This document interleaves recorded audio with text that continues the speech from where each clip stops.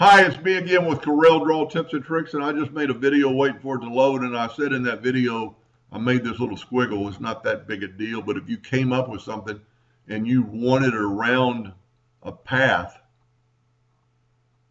if you have 19, you can do this with any Corel version, but 19 makes it easier by going to range, fit object to path.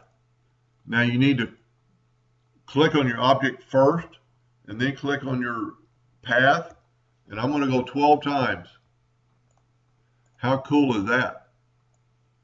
That you made that just from that little squiggle. Pretty neat.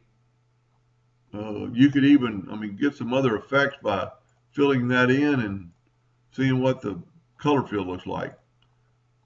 That itself is pretty unique. But you can do a lot with this. And you wouldn't even have to use, let's back up here. Let's take half that path. Let's put this in the center. I hit delete. Let's hit P, draw a 2-point line, hit P, delete half your line or half your ellipse. Now this is our new path. You need to select your object first, hold down the shift, but this time we're only going to let's put 7. There you go.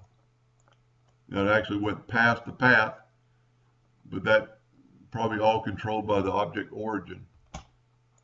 Anyway, and one thing I like about this, you don't have to break it apart like you do text to path.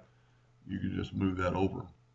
And it is, you can do anything with you want to with it. You can do that with duplicate around and actually step and repeat, or in the transformation if you don't have 19 in the rotate and transformation docker. Same result, but Corel 19 is made a little bit faster.